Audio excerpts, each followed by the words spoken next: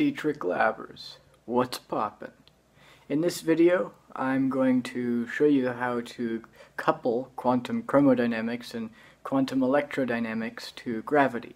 Now, before you ask, I know that quantum gravity is not renormalizable. I'm not going to quantize these theories in this video. I'm just going to show you how to write the Lagrangians of these theories, and I'm going to show you the equations of motion for these theories. Now, most of the heavy lifting was actually done in a previous video, one called Sticking Spinors in General Relativity. Really, the only difficult part of doing any of this is coupling spinors to gravity, and I derived how to do that in this video called Sticking Spinors in General Relativity. So I'm just going to apply the results here. There are really two main points to this video. One is to introduce you to the concepts associated with coupling other field theories to gravity using quantum electrodynamics and quantum chromodynamics as examples.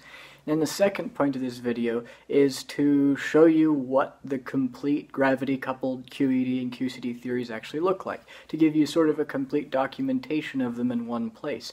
Hopefully it will serve as a useful reference. It's really just a practice application of such concepts and is going to be pretty laid back compared to some of my more intensive videos. Now for the math portion. The following treatment is in natural units. The point of this video is to introduce you to the ideas involved with coupling other field theories to gravity, and to use QED and QCD as examples. This also allows me to put complete descriptions of the gravity-coupled QED and QCD theories in YouTube video form, which will hopefully prove to be a useful reference to people. According to general relativity, the gravity field is the metric tensor of space-time and affects physics by including curvature in a manner that may be time-dependent and whose dynamics are controlled by the Einstein-Hilbert action. It also says that the fundamental gauge invariance of gravity is general covariance, which means invariance under general coordinate transformations. In 4 dimensions, the group of coordinate transformations is called GL4. An immediate consequence of this is that coupling another theory to gravity simply corresponds to writing a generally covariant version of the theory and taking the Einstein-Hilbert action as the dynamical term for the metric. According to general relativity, this gives the correct coupling to the metric. More specifically, a generally covariant version of a theory previously established in Minkowski space consists of an action that is invariant under coordinate transformations and coincides with the old theory when the metric is set equal to the Minkowski metric. Another way of phrasing this is that we are enlarging the space-time symmetry group from the Poincare group to GL4. So one must take the elements of the theory that is to be coupled to gravity to transform under representations of GL4 instead of just the Poincare group, and then modify the existing action such that it is invariant under GL4 as a space-time symmetry group and coincides with the old action when the metric becomes equal to the Minkowski metric. Generalizing Lorentz tensors to GL4 tensors is easy because GL4 has tensor representations of arbitrary rank. For spinors, this is a bit more difficult because GL4 has no finite dimensional spinorial representations. The problem of constructing a generally covariant Dirac spinor theory is solvable, but it's kind of long-winded. I explained it in the previous video called How to Stick Spinors in General Relativity. I will just apply the results of that video here and not rederive them. So let's get started. The transformation properties of covariant and contravariant GL4 tensors are as follows, where these matrices are of course just Jacobians. These are the transformations, therefore, of these covariant and contravariant tensors under arbitrary coordinate transformation. So you can see that there's just one Jacobian for each index, and that generalizes for arbitrary rank tensors, whether it's rank 1, rank 0, which is just a scalar, and you get none of these, rank 50, it doesn't matter, it just is an obvious generalization of these transformation relations given for rank 2 covariant and contravariant tensors. Therefore, if only tensors appear in the action, all one needs to do to convert a Lorentz invariant action into a GL4 invariant action is to replace the Minkowski metric with the curved metric, replace partial derivatives with spacetime covariant derivatives, and insert a factor of root negative g, where g is the determinant of the metric. Inserting this factor cancels the coordinate change variation of the internal volume element. To get the complete gravity-coupled theories, we just need to add the Einstein-Hilbert action on as the metric dynamical term. If we take the otherwise free electromagnetism and Yang-Mills theories as examples, we obtain the following actions. So we've got the dynamical term for the graviton in the form of the Einstein-Hilbert action.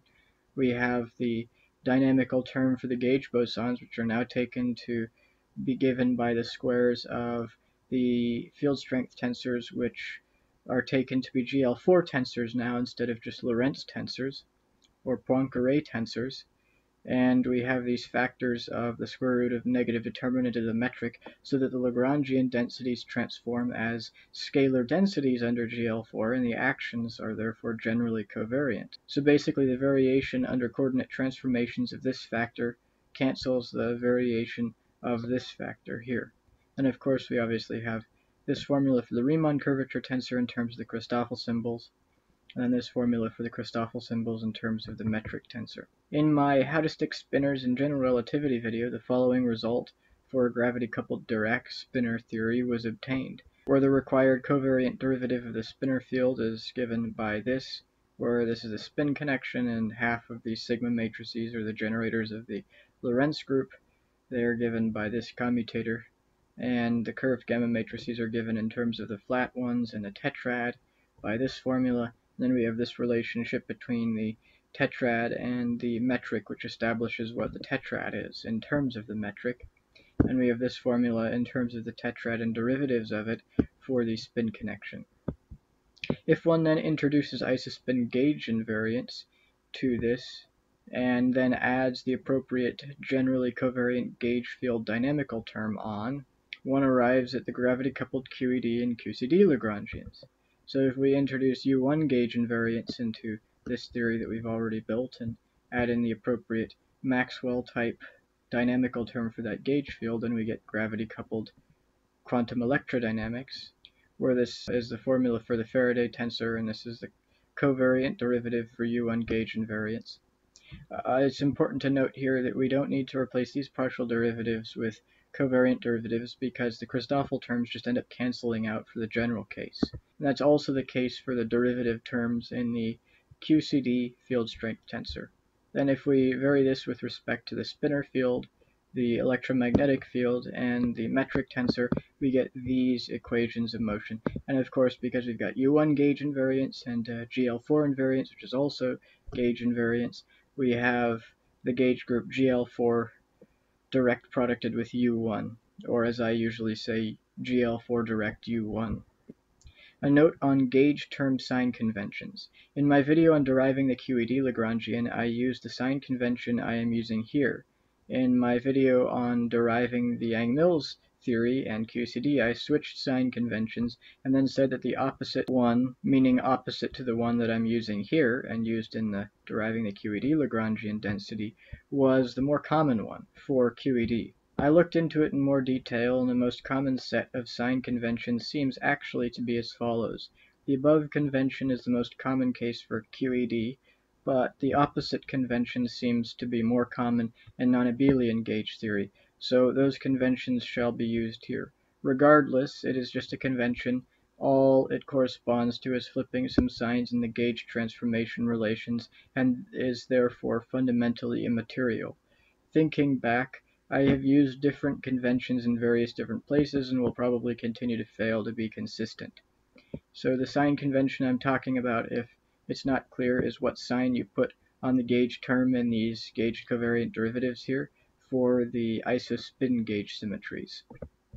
So a plus or a minus for that sign right there, and then also this one here. So now moving on. Following that same process, we arrive at this result for the gravity-coupled quantum chromodynamics Lagrangian, where we have this value for the gauged covariant derivative. I already explained why these are partial derivatives and don't need to be covariant derivatives, where lambda A, right there, is equal to half the Gell-Mann matrices, which makes them equal to the generators of SU3.